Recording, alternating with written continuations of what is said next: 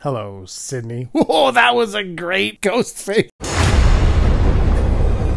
Hey everyone, this is Digital Charcuterie. Thanks for stopping by. If you like the video, feel free to smash that. Feel free to stab that like button. And if you're new to the channel, look, if you hit subscribe, we'll play some games. What's your favorite scary movie? Look, I finally saw Scream 6. It was a long time coming. I am a massive fan of the Scream franchise. Scream 2, oddly enough, is one of my favorite movies of all time.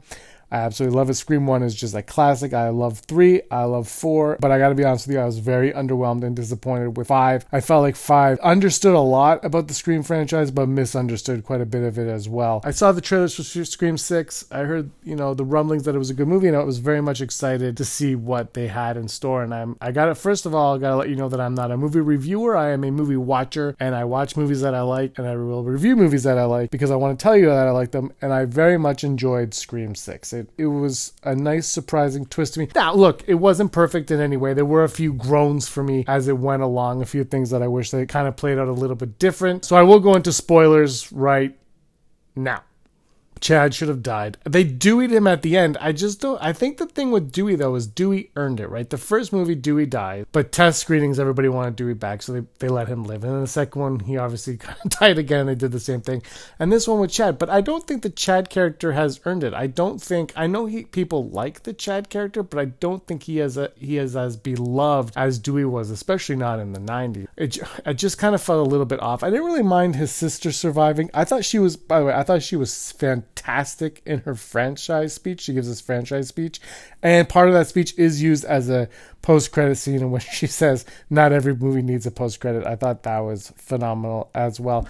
For the most part, though, it is a lot of fun to get back in the world of Scream. Ghostface doing the killing, this time in New York. College party. I heard that's where the Scream 2 connections kind of ended, but it actually goes a lot deeper. Scream 2 was obviously Billy's mom and the psycho Mickey, who was my favorite Ghostface, psycho Mickey in college. This movie, while it was going on, they kind of started talking about Sam and Tara's mom, and I was kind of hesitant and curious, like, are they going to bring her into the fold? But who could she be? I don't know who, like, she hasn't been in it. Then you start to wonder, okay, it's got to be Dermot Mulroney as it goes on. And then, so what they've done is they made Dermot Mulroney's character the father of the killer from Scream 5. And then it's the two siblings, his two children, are murdering with him. And I thought it worked out. I think the one problem with the Scream movies is that there always has to be the twist at the end of who the killer is, right?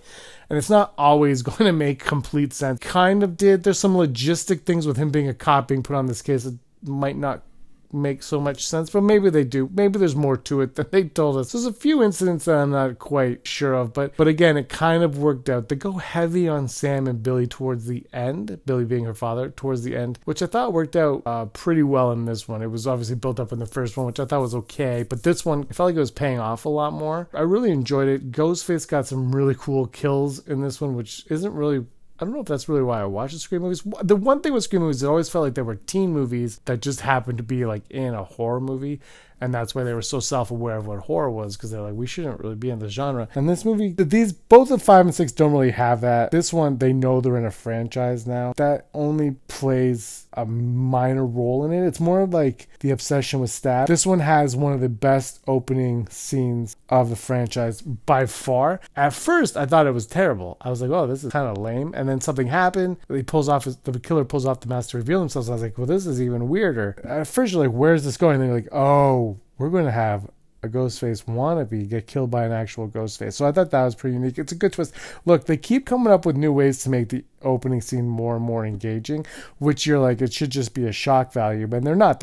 They're making it characters pieces now, which was nice to see. Leading into Scream 7, it doesn't really lead into Scream 7. If they wanted to end it, they could. I will say this, though. I didn't miss Sydney. I thought I would, and I do wish that they would have paid Neve Campbell. Obviously, I think she deserved it for being in all these movies. That being said, there's a mention that she deserves her happy ending, and she took her kids somewhere and hid. I was fine with that. I was like, let's move on from Sydney. Because at some point you're going to have to anyway. Obviously, you moved on from Dewey.